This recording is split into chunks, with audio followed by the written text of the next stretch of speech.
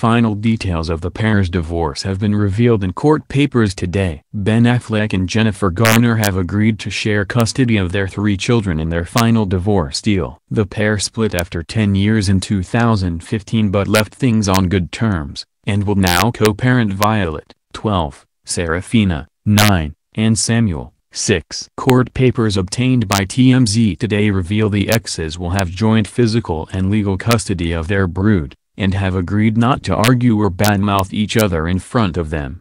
The former couple have also vowed to see a co-parenting therapist for a minimum of 6 months, in order to keep things amicable. Ben and Jen opted against legal representation and settled the split with celebrity mediator Laura Wasser. The paperwork was submitted on Friday, meaning the divorce will be finalized as soon as it's signed off by an LA County Superior Court judge.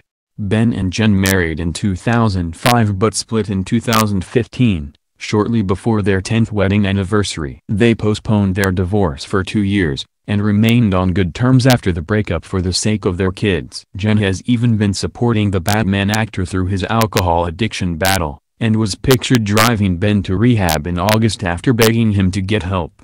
When discussing his demons for the first time, the Argo star paid tribute to his former partner and thanked her for standing by him. He said in a statement, "I'm lucky to have the love of my family and friends, including my co-parent, Jen, who has supported me and cared for our kids as I've done the work I set out to do." It has since been revealed the actress has moved on with businessman John Miller, who she's been dating for 6 months. Meanwhile, Ben ended his fling with Shauna Sexton, 22, last month, in order to focus on his family and sobriety.